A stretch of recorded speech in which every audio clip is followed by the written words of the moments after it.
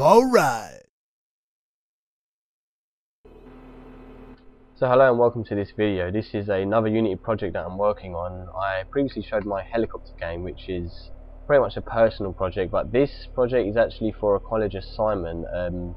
We have to call it Space Goblins Attack, which I'm not too keen on the name, but yeah, here we go. So most assets that you're seeing are pretty much Google images, you know, turned into sprites and then you know, added with collision. These spaceships in the background you see, I've just made them animated sprites.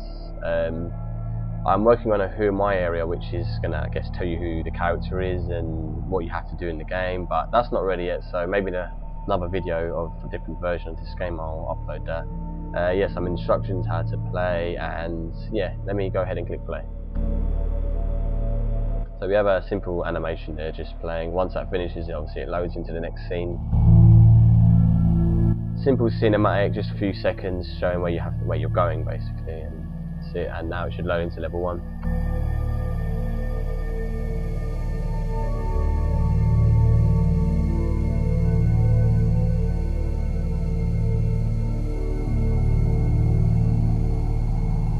So here we are. I pressed B and it switches to the main camera, and yeah, you can see the character now, obviously. Yeah, just simply click that, closes it. Press E to activate, so yeah, activate II.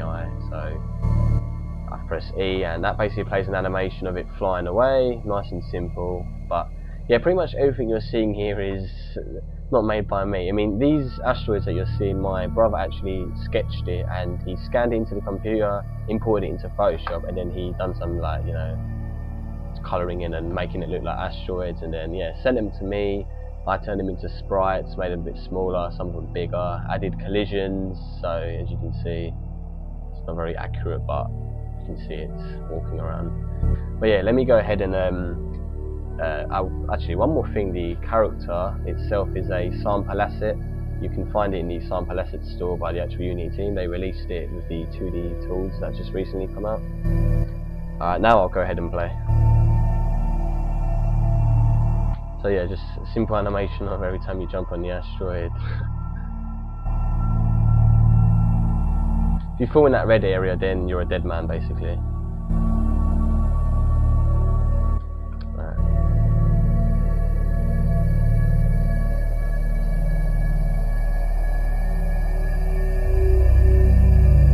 Well, I made it have a nasty bounce, that one. A lot of people, every time they test my game, they always die on this one, because they jump when it's still moving and then fall into the red.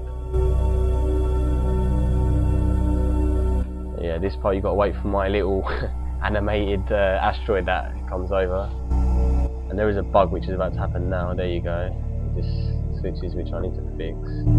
But yeah, this is the part that is quite hard if you haven't done it for your first time. You just got to keep balancing.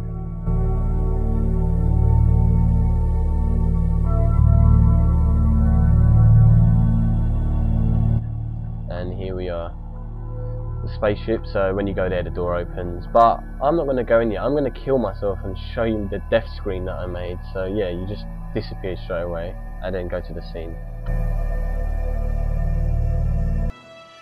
So here it is, nice and simple, just some font, and yeah, these 3 buttons work. That's just text telling you, and yeah, you died. So yeah, restart a checkpoint, it should take you straight back without having to go through that cinematic stuff.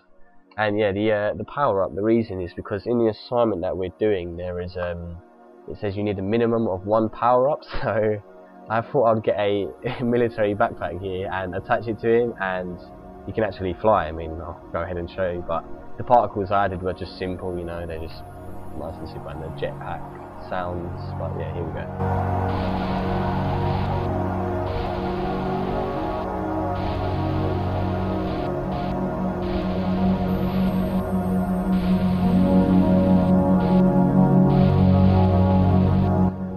So now you lose it, you can't use it anymore. But yeah, going into the spaceship, I've added, this is all made in Google SketchUp. I pretty much just made a huge box and then put lines inside the box, and then, you know, made it more detailed. And I added windows, as you can see, with transparency, so you can still see the space background.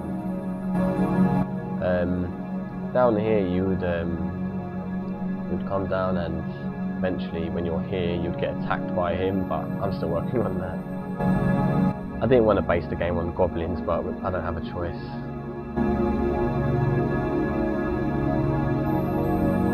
Here I was just testing with the physics of boxes and how they fall, and you know, it's important because if I was in a puzzle game where you have to push this box into like a hole here and then it opens a door, you know, and do stuff like that. If you fall in these holes, you're a dead man basically.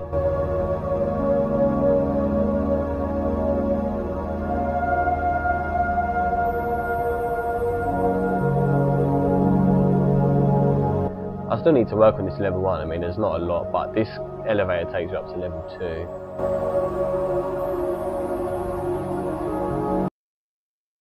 And yeah, here we are, level 2. I made it so you can't use the character just for like 15 seconds until all the animations stop. There's no music or anything because, you know, I've literally just started working on this level. But yeah, now I can control the character. The camera zoomed in more just to show that you're, like, you know, really inside the spaceship this time. And this was where I kind of finished. As you can see, it's all unfinished. I was working on a wobbly platform kind of thing, but as you can see, it's looking really tacky.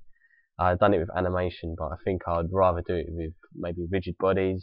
I mean, like you know, commands with rigid bodies. So maybe when you go to the end, it adds more of a force downwards, and then when you're here, you know, it forces back up just using triggers and stuff. But yeah, that's all there is for my project at the moment. Thank you for watching, and yeah, please give me some feedback if you can.